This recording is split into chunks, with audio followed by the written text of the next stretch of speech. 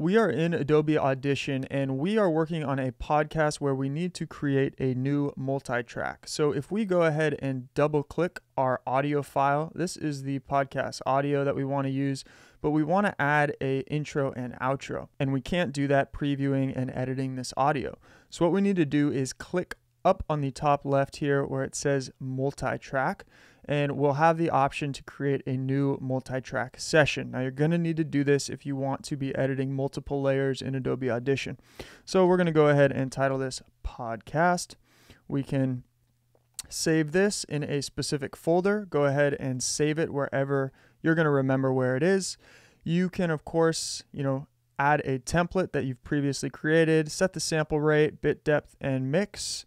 Press OK, and now you can see that we have a new multi-track created. So we can drag our first audio file in, we can drag, in this case, our intro onto one layer of this, and we can drag the outro onto another layer. And now we're going to be able to go ahead and customize, edit, drag, and create our podcast in a multi-track. So that's how you create a new multi-track in Adobe Audition. Of course, coming up to File, always remember to save your progress so you don't lose any work while you're editing.